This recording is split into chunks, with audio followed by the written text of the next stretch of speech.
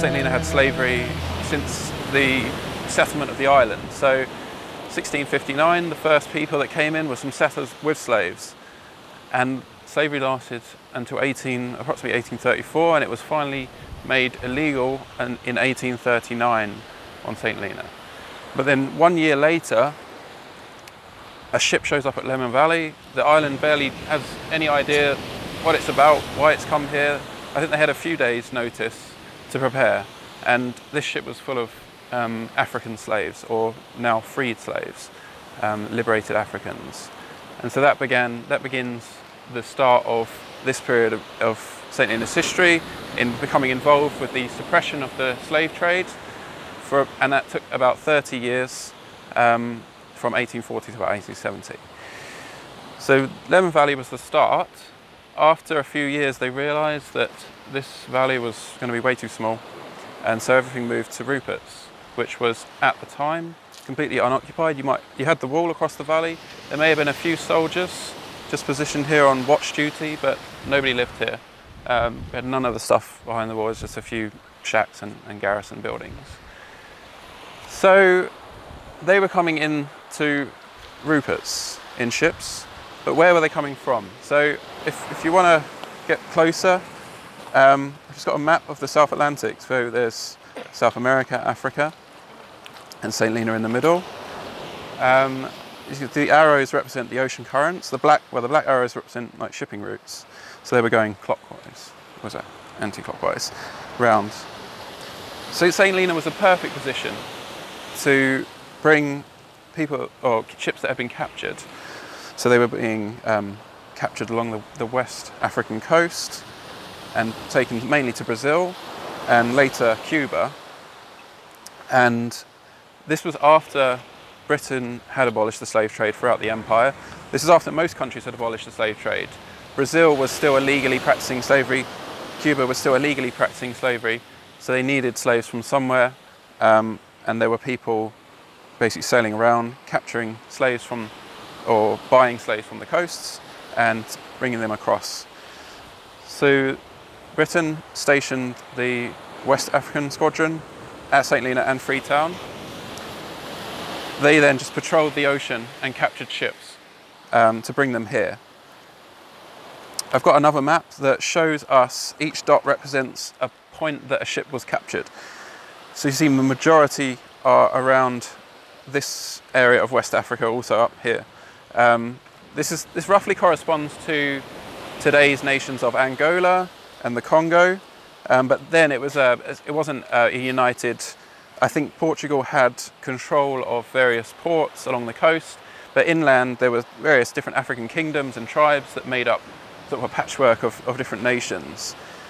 So it's not to say that the slaves were all coming exactly from these points. They may have come from inland and been brought to the coast to be sold and traded. So St Helena, there was a few captured around the ocean and a few around in Brazil as well. So the arrival of a ship at St Helena was massive. The population at the time was 3,000 to 4,000. A ship could be carrying anywhere up to 1,000 people. So an arrival meant a huge increase in population, stuffing them all into Rupert's and trying to deal with them in some kind of way. So I've got a passage written by Mellis in 1861. He actually was in Rupert's. He was the engineer on the island at the time, so he was looking into how to build up the Liberated African establishment and make it better. And he actually visited one of the slave ships when it arrived. So I'm just gonna read this out. So he says, "A visit to a full-freighted slave ship arriving at St Helena is not easily to be forgotten. A scene so intensified in all that is horrible that it almost defies description. The vessel, scarcely 100 tons burthen at most, contains perhaps little short of 1,000 souls, which have been closely packed for many weeks together in the hottest and most polluted of atmospheres. I went on board one of these ships as she cast anchor off Rupert's Valley in 1861, and the whole deck, as I picked my way from end to end, in order to avoid treading on them, was thickly strewn with the dead, dying and starved bodies of what seemed to me to be a species of ape that I had never seen before. One's sensations of horror were lessened by the impossibility of realizing that the miserable, helpless objects being picked up from the deck and handed over the ship's side one by one, living, dying, and dead alike, were really human beings. Their arms and legs worn down to about the size of a walking stick, and many died as they passed from the ship to the boat. Indeed, the work of unloading had to be proceeded with so quickly that there was no time to separate the dead from the living. So that just gives us an idea of what is taking place in Rupert's at this time. Okay? So we're going to move through now onto the other side of the wall, and we're going to just talk about the Liberated African establishment itself.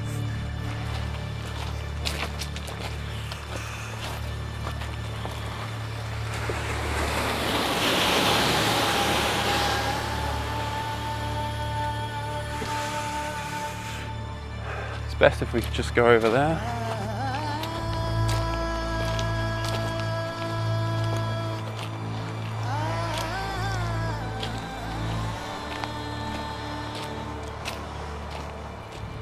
So a big, one of the questions I always ask, one of the themes I try and pick up on a lot is like, who were the Liberated Africans?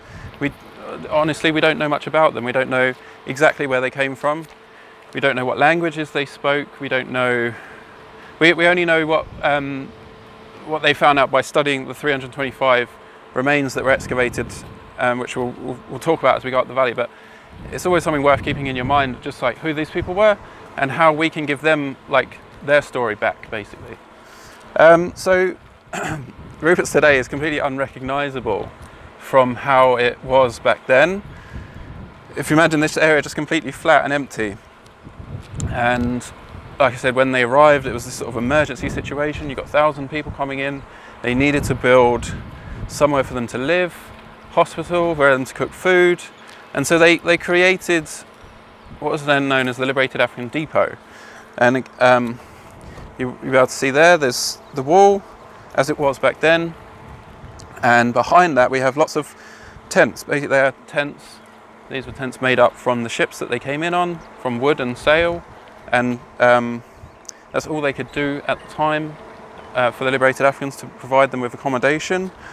A theme that, again, that recurs throughout this talk will be that Britain, back in the UK, the government, basically didn't provide any support, or very little support, and when they did provide it, it was too late.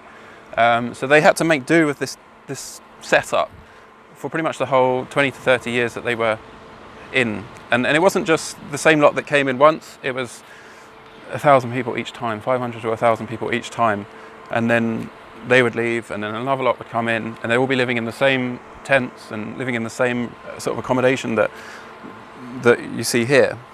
So over time it gets worse and worse. Termites eat the tents down, and they've got nowhere to shelter, and it's just horrible. So again, there's a photograph, actually there's another drawing there just showing a bit closer the tents.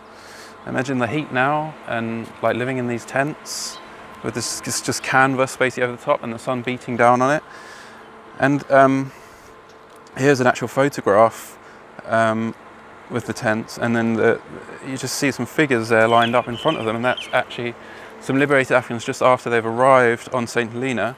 So the arrival, we've learnt about slavery in school and how like slaves were bought and sold at markets, and how they're sort of lined up, their ages are taken, male or female, teeth are checked, you know, to check how strong they are. And this kind of thing actually happened even though they were being freed. It was like they were checking them for their health, where they come from, what male or female. And so it's like this really dehumanizing process that was just constantly taking place. And the Europeans at the time that were here doing this, they just didn't understand like what's wrong with it. You know, we're freeing you, we're doing you a favor. But it was, the Africans, as you can imagine, were not happy. So yeah, they're lined up, they're tallied basically, and then given identification tags to say whether they're sick, male or female, and so on. And there's also another, this is, again, they're all sort of sitting down, being brought to attention, and these are a bunch of Europeans, and they're actually preachers. They're preaching to them, trying to convert them to Christianity. Where they come from, they never heard of Christianity before, So they're being basically forcibly converted to save them. And so yeah, this process was horrible from start to finish for them. And the Europeans thought, yeah, like you should be grateful, but obviously weren't, because it was just so horrible. It's sort of you can't imagine, but I'm trying to get you to try and put yourself in their situation. So we're going to move on further up the valley. We're actually going to the last building, the only thing that's left from the Liberated African establishment.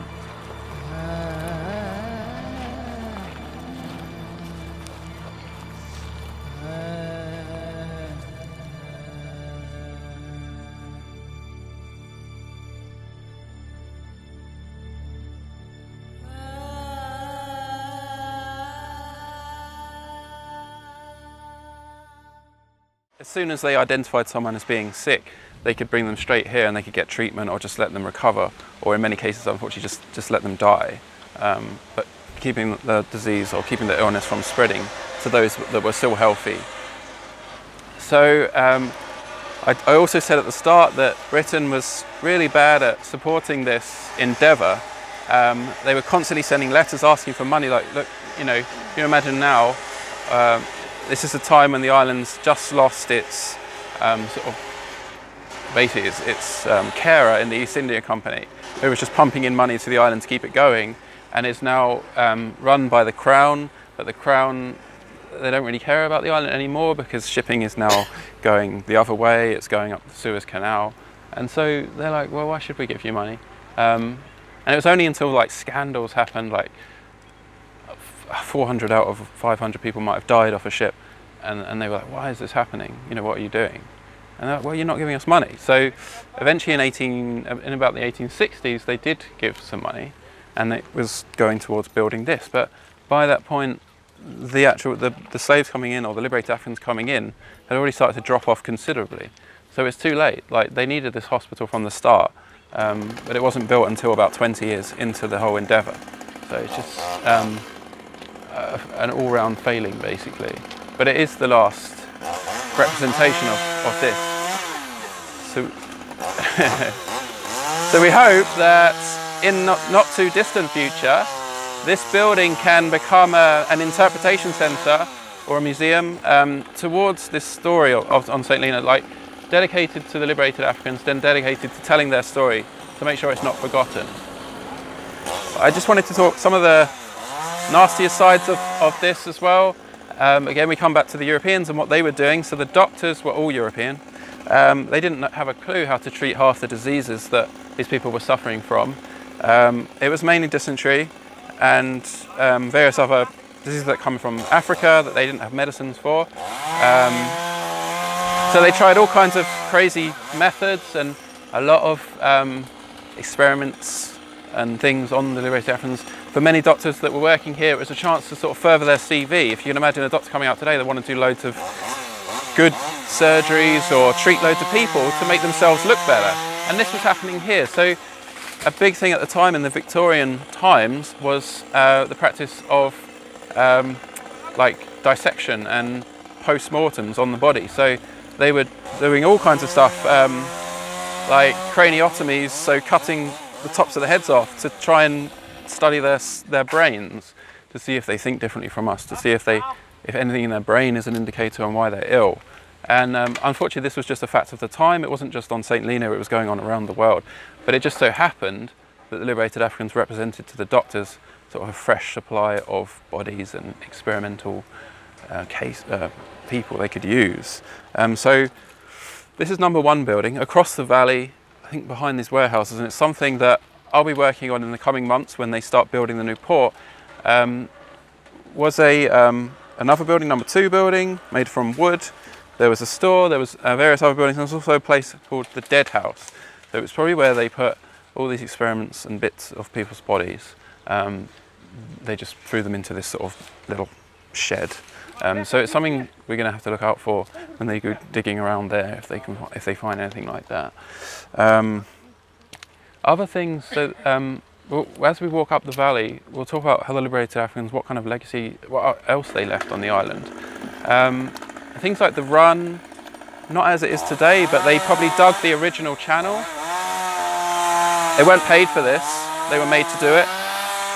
Haytown House, probably built by the Liberated Africans. Elsewhere on the island, the cathedral, St Paul's, was built by Liberated Africans. They were made to carry a stone from town, or wherever they got the stone from, all the way up to St Paul's. And again, they weren't paid for this, they were basically forced into this work. So another theme that will run through this is that they were not really free, they were not liberated, but we call them that. So they were seen as a free source of labour, a free source of experiment, and just something else, something other than us, that we could treat them how we wanted to because, you know, we've done them a favour or something like that. So we're going to move up the valley and away from the chainsaw now. Have anything else? Oh, there is some pictures. So this is a craniotomy patient that they've taken the top of the skull off. This is a charnel pit, so this is the kind of thing, once they were done with bits of bones, mainly the skulls and the femur, which is the longest bone in your body, and that's what they were looking at. So they were just dumped in a big pit. And you know, we don't know much about their burial beliefs, but I think it's pretty safe to say that the idea of separating bits of your body off from other, you know, from your main body and then burying it somewhere else to the rest of your body is pretty abhorrent. And there's actually a body they found in one of the graves without head, so they just cut the head off and buried the rest of the body. Yeah.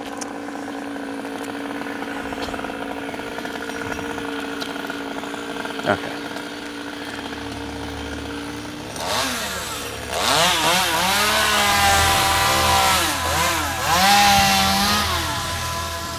A nice tree.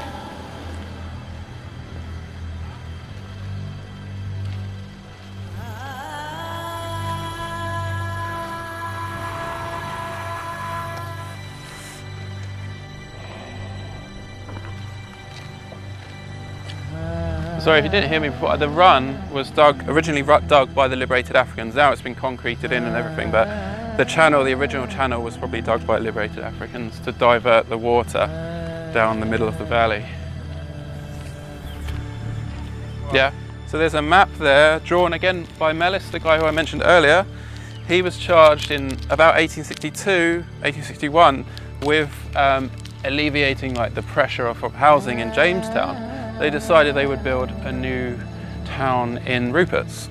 So Haytown, and then a few of the other stone buildings you see up on the left were all part of this attempt. So he went through, he divided it all up into different plots. He also marked the two graveyards and the Liberated African establishment as it was still going then. So they attempted to try and populate Rupert's and take some of the people out of Jamestown. But it just failed. I think people didn't really want to live around here.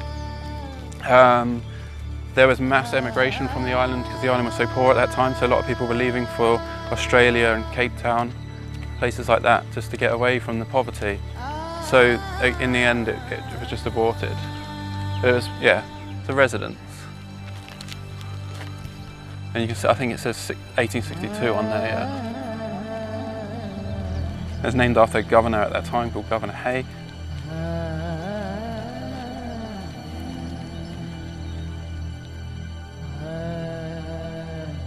Yeah, so these buildings, these four, I think, from the historic Haytown development.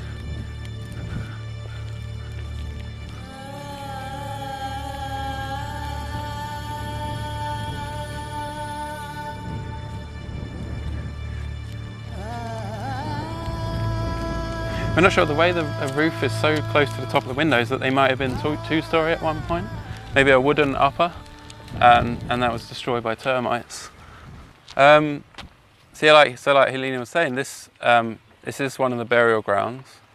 This is the lower burial ground. Again, Mellis had marked it as African Graveyard A. And I think this is probably the first bit of land they started to use. People often ask why, they only find bones really here and then further up. Because Rupert's is so dry and rocky, land is really hard to bury people in here. And eventually actually the two graveyards were full up and they had to start burying people, places like Half Tree Hollow If you know Hoxie Hollow, there's like an area which is now a playground, and it used to be called Old Churchyard, I think, and that was a burial ground for liberated Africans as well. So yeah, the lower cemetery, which Andy Pearson, I think he studied and he identified exactly like the extent of it. Extends so probably underneath this house and all the way up to the edge of the road up there. There's not been really many invasive studies. It's just something that doesn't need to be done or nobody wants to do because it would just disturb burials. But I think one of the key things is to things like planting the hibiscus and just generally demarcating it and recognising it as a proper burial ground as best as we can, to give these people the respect that they didn't get in life and then shortly after they died. So it's just about making ourselves aware of this and remembering. So they did, so Andy, if you want to have a look, this is the part, so I'm going to start going into like looking at the more modern studies, but it will be a lot more like skeletal remains. So if you're not comfortable, I will just let you know now that there will be a lot more things on display that you might not like. So this is a trench they dug just sort of behind this tree here. See the bridge? It's still there. And they just scraped the ground. And you see it's barely more than a foot deep. And just here, where the red and white pole is, that's I think 2 skeletons there lied out in the ground. And this was just covered up again, so they didn't remove these, but they just wanted to make absolute sure that this was definitely a burial ground. And so based on that, yeah, I think it's pretty inconclusive that this area is probably full of burials. Not the kind of burials that we would expect if we died now, not like laid out neatly with headstones. You know, we talked about how they were, if they were ill or dying, they were isolated out and they were taken away and put into the hospital, and then if they died, they were instantly taken up here. And because manpower was so low, there was nobody really to do it. It's the liberated Africans burying their own dead as well, and having to do that quickly to stop the spread of disease. So you get many cases where bodies are just thrown in the ground, not very deep. Maybe rocks are put on top to stop dogs coming around and digging them up. And you can see as we go through, you'll see by the different body poses and the way they're laying in the graves that it was just done hastily and without care, which is no fault of the liberated Africans. It was just what they had to do at the time. So it's, you know, there was no alternative. So yeah. How many bodies are buried here? Or yeah, sorry, I haven't mentioned any figures, have I? So we think from the period 1840 to 1870, there was approximately 30,000 people brought into the island. That includes Lemon Valley, I think, as well. And then out of that, about a third. But there's no exact figure. It's impossible without. There were no records kept of that kind of thing. Without digging up all the graves and counting, it's not going to be possible. But I think it's anywhere between 8,000 and 10,000, possibly even more, which is a huge number for such a. I think the size of Rupert. Think of the population of St Helena. So, you know, it could be a third or so in this graveyard, and then the rest in the upper, and then a few around the island elsewhere. So the rest of the 20,000, they did move on, and we'll talk about that when we get up there. But about 10, I always say about 10,000 were buried in Rupert's and Lemon Valley, yeah. And I think that's another important thing. We need to recognise Lemon Valley as well. I think we need to get something eventually around there, some kind of signage or demarcation of the burial ground. We think, if you're interested, if you know Lemon Valley, if you go quite a way up the valley, there's a ruined cottage, and that was the doctor where the doctor and the head of that establishment stayed, and below there in sort of the valley itself was where the graveyard is, just grown up with cactuses and stuff now. But yeah, okay. So we're going to move on to like the last few points now. We're going to go right up to the old jail opposite the power station.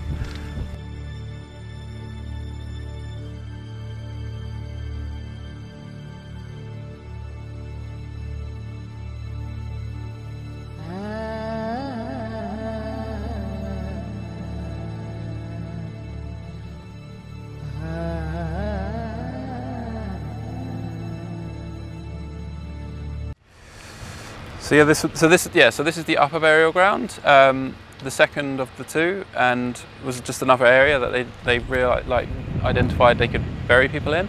The burial was probably extended from that side of the valley where the power station is, all the way up to where the pipeline is. I think they actually found some more bones when they built this pipeline in the last few years, which were added to the 325 that were already excavated.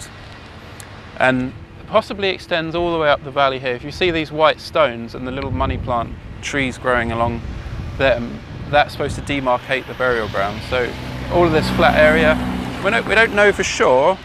It is quite prone to flooding, but it could potentially contain lots and lots of burials. Again, it's just something that's not just going to dig it up just for the sake of it, but hopefully all development is not allowed on these sites, so that they don't go building things and digging up more bones. So I'll talk about the burials again. We've already talked about how they were buried. I was saying before, they were carried from the hospital when they died. In many cases, maybe they weren't even dead, maybe they were in a coma, and today there'd still be hope, but back then there was no hope. So they just had to move the bodies into the burial sites as quickly as possible. The liberated Africans that were still healthy and alive were the ones doing this. The dead may have just been laid out on sheets, and they'd come along with some poles, lift the sheets up and just tip the body into this pre-dug grave. Again, it was the liberated Africans digging the graves and just dump them in. Take the sheet back, get the next one, do it again. And as you see, the sort of the haphazard way, I mean, we expect to be laid straight out, generally facing, I think, east. Our heads facing east, and they didn't have any clothes on or anything, like they didn't have much items with them, so they're just thrown in the ground and forgotten. Just had to be done. Again, there's a picture here. I'm not sure if this is a mother and a child, maybe buried. This is where I want to start to talk about who are the liberated Africans, and it's through the study of these 325 that are still in the pipe store in Jamestown, that studies have been done on their teeth, studies have been done on their bones, to try and work out ages, gender, where they came from. It's not always been successful, but I know they have worked out through the teeth, isotopes in the teeth, that they can provide a general geographic area of this. If we think back to the start, that area of sort of West Central Africa, a really large range. They can't pinpoint exactly where they came from, and likely never will. So, you know, these people, they had this taken away from them. They couldn't get back. They couldn't talk English. They couldn't articulate where they came from. The idea, like, it's hard for us to think, you know, we know all about the world and how big it is, and that's all been discovered. But for these people, they may have never ever left their home in Africa.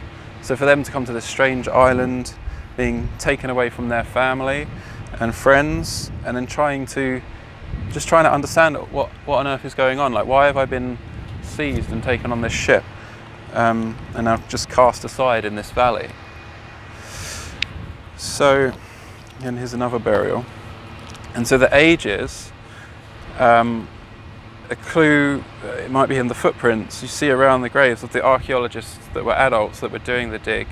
You see next to the leg bone, these people we think about, well, over 50% of them were, I think, under the age of 14. I think the majority of those were between the ages of 9 and 12. This was like the prime age for taking someone as a slave, so you could essentially breed them into it, teach them to be an obedient slave, and, you know, if you capture an adult, they're probably going to resist. There were adults, I think, yeah, maybe like 20 to 30%, sort of late teens up to about 30, but over half, the majority, like up to 14.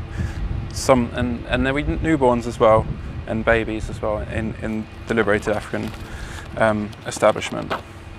Again, just an idea of arms kind of just, you know, they've just been thrown in these graves all over the place. So yeah, I just, these are, so yeah, age at death, almost half, 9 to 12 years. It's really hard at that age to determine whether someone's male or female, because their body's yet to undergo, just from looking at the skeleton, your body's yet to undergo changes which differentiate between men and women. So only really adults, and you can see that the majority of the adults, way more men than women in the Liberated African depot. Again, men being more ideal, stronger, more useful as a slave than a woman at that time. So yeah, and then also the teeth were studied to try and identify some traits that may help us work out where they came from. Loads of them had dental modification, which I think the most common one was one of these. But it was a way of identifying people from different tribes, different ethnicities. We might tend to view, as they certainly did back then, that all Africans were the same. That they didn't think, oh, this African from this place might be different to this African, even though they're quite close together. They speak different languages, they come from different ethnic backgrounds, just like people in Europe do. But it's just that colonial mentality back then, racist mentality, that they thought they're all the same. So it's only now that we can actually study them with more advanced science and try and give them like that back, like a personality, a story. So yeah, that's the study into the teeth. And again, I talked about not just bodies being buried in these sites as well, but also I think there was up to 50 different variety of bead, mostly glass beads, some ceramic, some animal bone, and these actually came mostly from Europe. So they were made in Venice. They were traded to the African people for various goods that you could only get in Africa, like ivory and gold and various other products, and slaves themselves. So many, I think only out of the 325, only 20 or so actually were buried with items, which again might give us a clue about, like, after they died, they maybe had themselves stripped down, clothes taken, people needed the clothes, and the beads were probably valuable. They could have used them as bartering chips and things like that. So this is the last picture of a burial. This is actually a burial of a newborn baby, and it's one of 4 burials in the whole of the 325 that were buried with a coffin. The other 2 were also newborn babies. One was an adult, and we don't know why, but we think because they were given a coffin, that was a sign that they were more important. Maybe the child of one of the leaders, one of the chiefs here at the time. But also, if you think back to the demographics, there was mainly men here, mainly young children. The birth of a newborn was like a huge event. Like, it rarely ever happened. So unfortunately, due to the health conditions at the time, not many of these children survived. So it was like obviously a huge event. And this is actually a display. We've got this, not the skeleton, but the layout of the grave and the coffin and all the things that this child was buried with. Like underneath there was a mattress of beads, these glass beads, about 4,000, and various different items that whoever this child belonged to, or the people from the Liberated African, had buried with this child. This is just a picture to give you an idea of the size. This man excavating it. Yeah. The Liberated Africans that survived, they were moved on, so they couldn't all stay here. We do know that about 400 or 500 did stay on St Helena, and it was hard for them here. But I mentioned the island was in a state of poverty.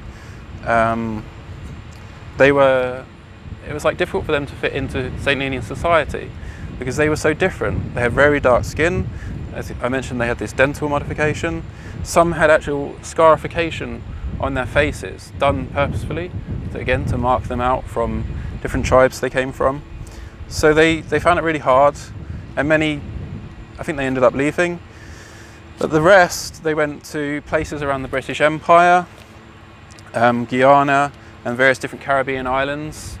Some went back to Cape Town, some went to Freetown in Sierra Leone.